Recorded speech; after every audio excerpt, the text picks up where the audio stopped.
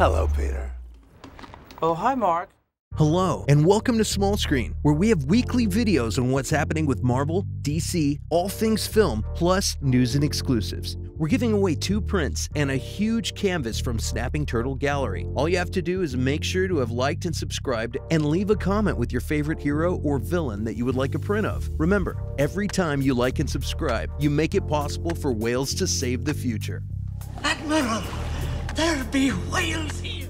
Today we have part 2 of our Spider-Man No Way Home predictions and theories. If you missed part 1, you can check it out by clicking the card at the top right of this video. Okay, theory number 1. These are new versions of the Spidey villains. So, we already know that Alfred Molina, Willem Dafoe, and Jamie Foxx are all set to return as their respective Spider-Man villains in No Way Home. However, our theory prediction is that these versions won't be the same as the ones they played in the previous Spider-Man movies. One of the things that makes me think this is, well, both Green Goblin and Doc Ock died at the end of their Spider-Man movies. However, Alfred Molina did say that his character was pulled out right before he drowned. So, subterfuge? Actor PR shenanigans? Or Molina has been doing this for so long he just doesn't give a crap about spoilers? Take it as you will. Also, it looks like Fox's Electro in No Way Home will be shooting yellow lightning bolts, as opposed to the blue ones he had in The Amazing Spider-Man 2. And let's not forget the whole point of the Loki series was to introduce the audience to variants.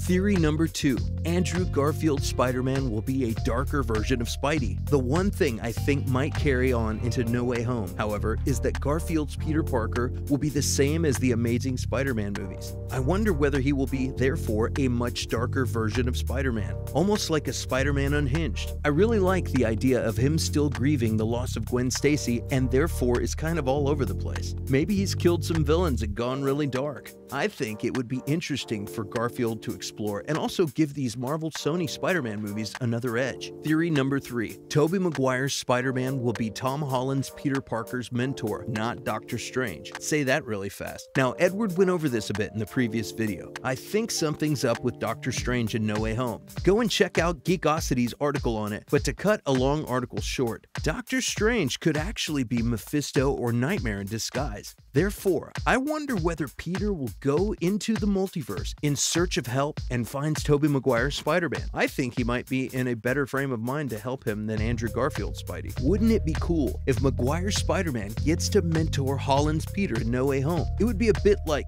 what happened in Spider-Man Into the Spider-Verse, and I like the idea.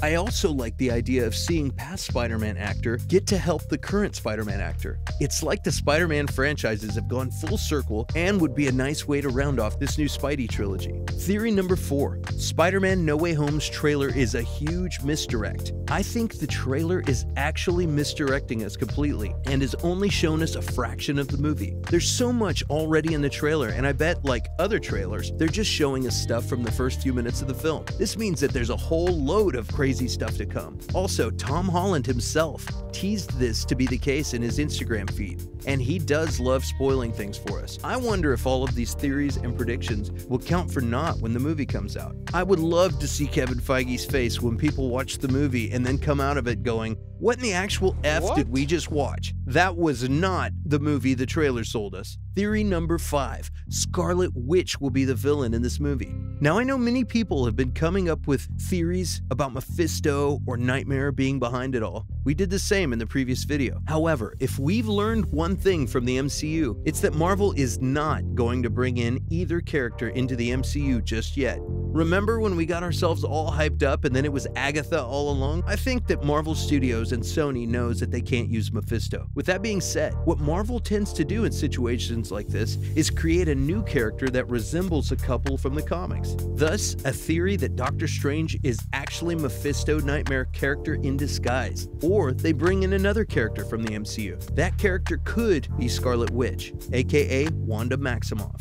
James touched on this in his theories from the last video. Given how WandaVision ended, I'm pretty sure she's going to be something of a villain moving forward. And I wonder if we will find out at the end of Spider-Man No Way Home that she was controlling Doctor Strange all along. So this will then lead into Doctor Strange and the Multiverse of Madness.